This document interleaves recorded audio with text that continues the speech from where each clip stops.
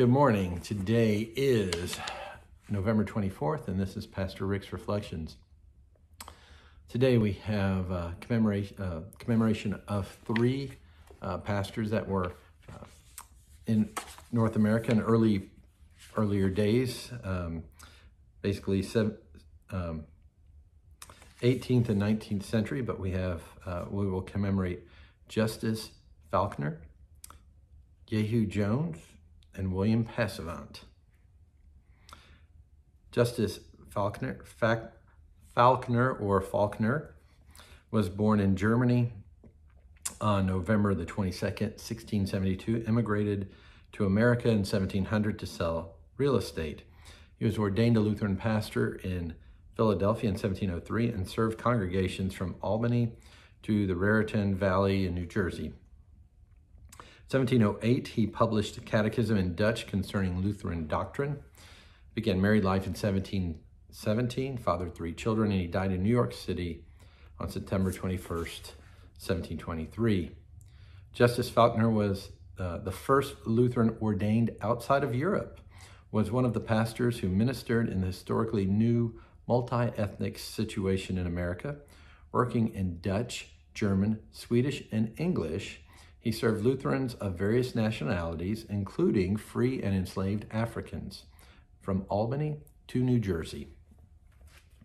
And then Jehu Jones was born in Charleston, South Carolina in 1786, began a married life, fathered 9 children. 1832, he was ordained a Lutheran pastor. 1834, he began ministry to African Americans in Philadelphia, and he formed the first African American Lutheran congregation. Is politically active to improve the social situations of African Americans. In 1839, he was refused support by the Lutheran Ministerium of Pennsylvania, and he left the ministry, and he died on September the 28th, 1852. Jehu Jones, the first African American Lutheran pastor, was a victim of racial prejudice. Unable to travel to Liberia as a missionary, he was urged to leave Lutheranism for another church body. When serving an African-American congregation in Philadelphia as a pastor, his ministry was not supported by the area Lutheran Judicatory, and in his last years, he disappeared from the record. William Passavant was born in Pennsylvania in 1821. He served as a pastor in several congregations, and he supported the Lutheran Deaconess movement and Lutheran publications. In 1845, he began married life and fatherhood, founded hospitals, orphanages, elder homes, a college, a seminary, and he argued for Orthodox Lutheran theology over Pan-Protestantism. He died in 1894 in Pittsburgh, Pennsylvania.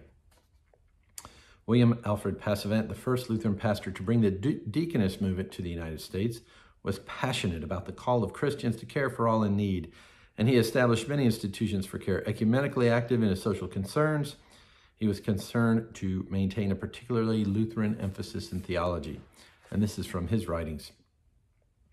We will gratefully receive the mite of the poor and the bounty of the rich towards the rebuilding of this hospital, so greatly needed for the sick and suffering over the whole Northwest.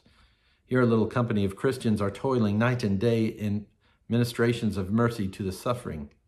They only desire a proper shelter for their sick and their strangers within their gates, that they may receive them, minister them, and heal them in the name of Christ, or prepare them to die in Christ and in peace.